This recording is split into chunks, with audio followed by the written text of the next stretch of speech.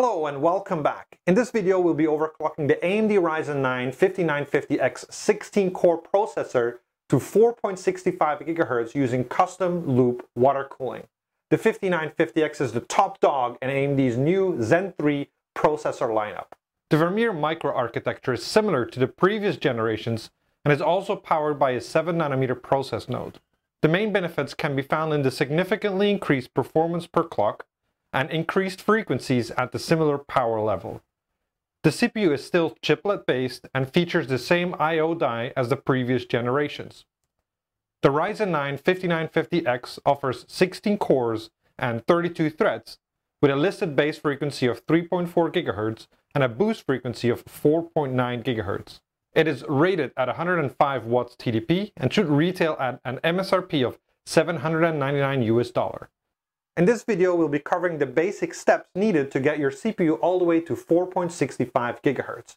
We'll cover 4 overclocking scenarios. First, we'll simply enable Precision Boost Overdrive. Second, we'll push the CPU to our maximum Prime 95 with AVX stable overclocking settings. Third, we'll push the CPU further to our maximum all-core stable frequency.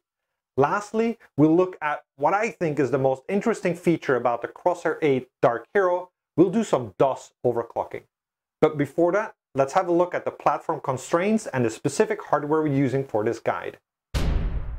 Along with the AMD Ryzen 9 5950X processor, in this guide we will be using the ASUS ROG Crosshair 8 Dark Hero motherboard, an ROG Strix RTX 2080 Ti, a pair of G.Skill Trident Z Royal DDR4 3200 memory sticks, and of course EK water cooling.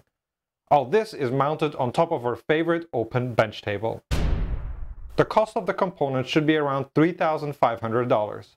That's $800 for the CPU, $600 for the cooling, $430 for the motherboard, $200 for the bench table, $160 for the memory, and $1,300 for the graphics cards. Before we start with the overclocking, let's cover some of the constraints we will face. A Ryzen 5000 CPU consists of a couple of parts.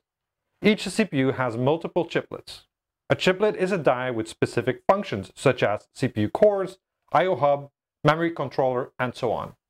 All the chiplets communicate with each other via the fabric interconnect. A core chiplet die, or CCD, is one of the chips on the AMD CPU.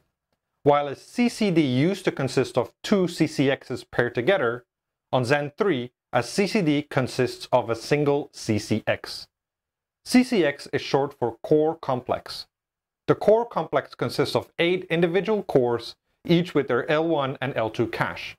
They also share a large 32 MB L3 cache. The Ryzen 9 5950X has 2 CCDs with 1 CCX. And the CCX has all 8 cores enabled. By default, the fabric, memory controller, and memory frequency operate in synchronous mode. That means typically the CPU will run all frequencies in 1:1 ratio. In asynchronous mode, the memory controller will operate at half the frequency of the system memory. The fabric clock will also run below system memory frequency, so you will have a performance penalty. The penalty can be overcome by increasing the memory frequency to well over DDR4 4000 speeds. With all this in mind, let's jump into the benchmarks and overclocking. Here's a list of the benchmarks used in this guide: SuperPi 4M, Geekbench 5, HWBot X265, Cinebench R20, ROG RealBench version 2.56, and Final Fantasy XIV. Before we get started with pushing the performance of the AMD Ryzen 9 5950X processor, let's first take a look at the scoring at stock settings. SuperPi 4M, 35.105 seconds. Geekbench 5 Single, 1,566 points. Geekbench 5 Multi, 13,161 points. HWBot X265 4K, 26.815 frames per second. Cinebench R20, 9,658 marks. ROG RealBench, 246,089 points. Final Fantasy XIV, 173.22 frames per second. As said, as a first step, we will enable Precision Boost Overdrive to benefit from AMD's most aggressive performance configuration. Precision Boost Override aims to maximize performance in case your system is equipped with extra cooling capacity and adequate system components. The performance is determined by a variety of factors such as CPU temperature, type of workload, number of active cores, power consumption, current draw, and so on. When the processor has additional headroom, Precision Boost Overdrive will automatically raise frequencies. Upon entering the BIOS, navigate to the Extreme Tweaker menu. Scroll down to the Precision Boost Overdrive submenu and enable Precision Boost Overdrive. We reran the benchmarks and checked the performance increase compared to default operation. During the boost, we can regularly see the single-threaded frequency boost to 5 GHz and the multi-threaded frequency boost to 4.5 GHz. We can see that the multi-threaded benchmark applications in particular benefit nicely from enabling PBO. This is of course because our custom loop water cooling provides the best thermal conditions for this 16-core CPU. Now let's start manually overclocking. In addition to overclocking the CPU frequency to 4325 MHz, we also increased the fabric clock to 1.8 GHz, we set the memory frequency to DDR4 3600 and manually configure the memory timings. This is our maximum Prime 95 with AVX stable setting. Upon entering the BIOS, navigate to the Extreme Tweaker menu. Set AI Overclock Tuner to manual, set memory frequency to DDR4 3600, set F-clock frequency to 1800 MHz, set CPU core ratio to 43.25x, set CPU core voltage to manual, set CPU core voltage override to 1.2 volts, enter the DRAM timing control submenu, set DRAM timings to 16, 16, 16, 16, 36, leave the DRAM timing control submenu, set DRAM voltage to 1.4 volt, then save and exit the BIOS. We reran the benchmarks and checked the performance increase compared to default operation. We can notice a couple of things. First, just like with the previous generation of Ryzen CPUs, we lose performance against default settings in single-threaded light workloads. The reason is that by default, the frequency would boost to almost 5 GHz, whereas with a manual overclock, we are limited to 4325 MHz. Second, we can see a positive impact of the additional performance from overclocking the fabric and memory. This helps overcome some of the performance deficit we see from the lower than default boost CPU frequency. Third, in multi-threaded applications, we see the performance increase of the additional CPU frequency amplified with the raised fabric and memory clock. Running Prime 95 small FFT with AVX at 4325 MHz, we're seeing peak CPU temperature of 80 C and a peak CPU package power of 180 watts. Now let's look at post Prime 95 overclocking capabilities.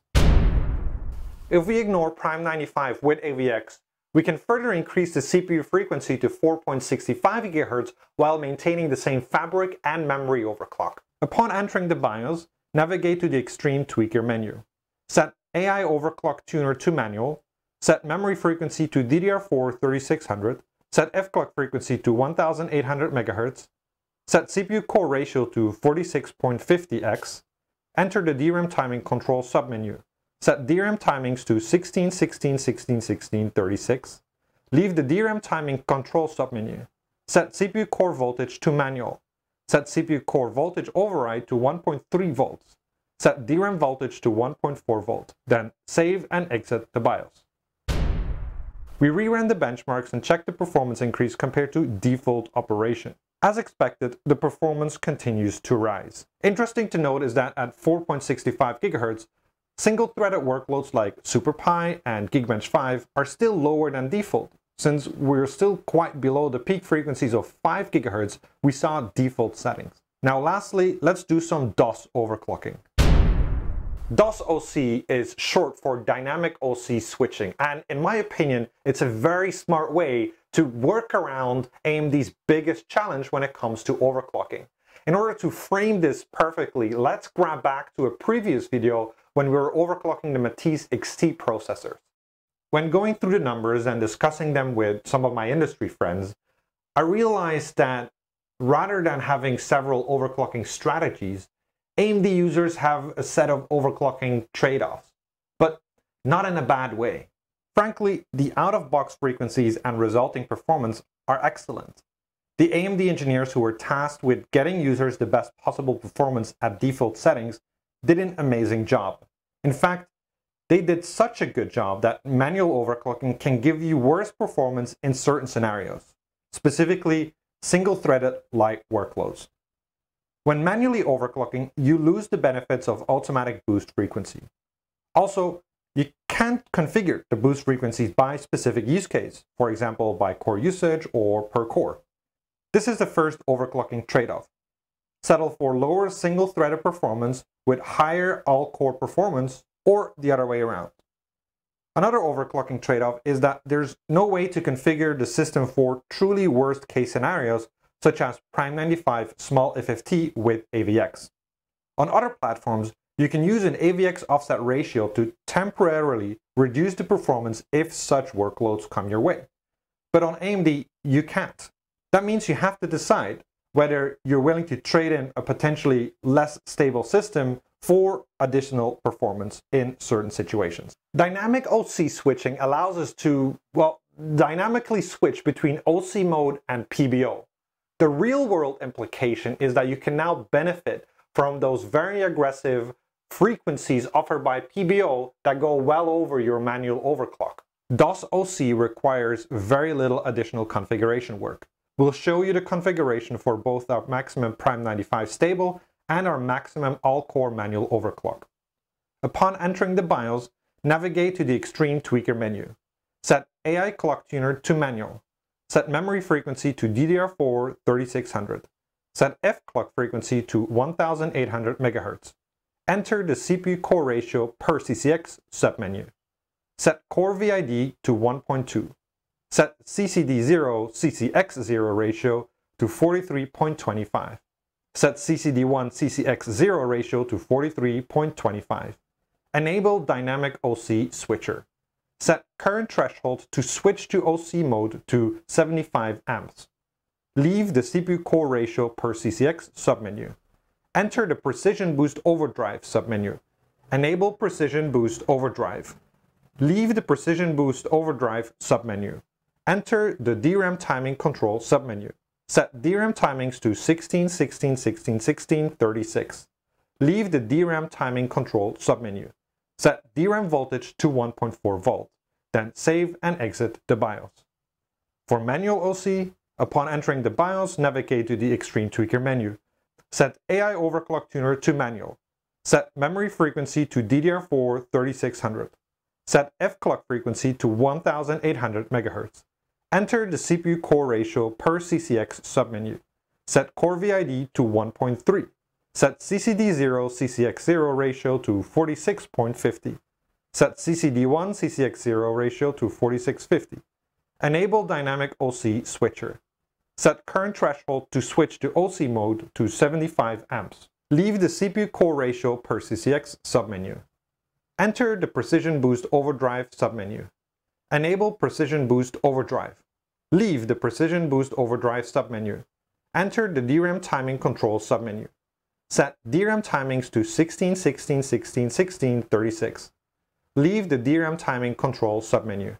Set DRAM voltage to 1.4. Then save and exit the BIOS. Before we get to the performance comparison, I want to have a quick word on the current threshold value. The key thing to keep in mind is that DOS OC will switch between OC mode and Precision Boost Overdrive, so you can benefit from the aggressive single-thread frequency and performance offered by PBO. The current threshold is one of the ways to determine the exact point at which the modes are switched. Anything above the current threshold will force OC mode. Anything below the current threshold will force PBO mode. The exact trigger point will depend on your CPU, your motherboard, your cooling, and your system. One way of identifying the right trigger point is to check the CPU current during a benchmark workload. I'll give you an example. First, make sure that the system is set to default settings with Precision Boost Overdrive enabled. Then go into the operating system. And here you can use hardware info and Prime 95 without AVX. Gradually increase the amount of Prime 95 threads until you see the operating frequency drop below your desired manual overclock. When this happens, check the CPU current in hardware info. This is the value you can use to configure DOS OC. We reran the benchmarks and checked the performance increase compared to default operation at both our maximum Prime 95 stable and our maximum all-core manual overclocks. Alright, let's wrap this up. To be honest, I was quite impressed by the performance increase and the overclocking capabilities of the Ryzen 9 5950X. I think those two combined make this quite a compelling product for enthusiasts. In terms of the overclocking specifically, there's not really that much new compared to previous generations. The main overclocking challenges still exist from previous generation. That is, if you tune for an absolute worst case scenario like Prime 95 with AVX, then you're going to be losing a lot of single-threaded performance. The thing is that on this Crosshair 8 Dark Hero, DOS OC kind of helps alleviate that problem, and I think that's where the biggest thumbs up for me goes to this platform. It's to the ASUS engineers that came up with DOS OC. If you configure DOS OC correctly, then you'll be able to both enjoy the really aggressive single-threaded light workload frequencies offered by AMD's PBO, as well as benefit from the effort that you go through for tuning your manual OC. Alright, that's it for this video. If you have any questions, just drop them in the comment section below. If you like the video, you know what to do, and till the next time.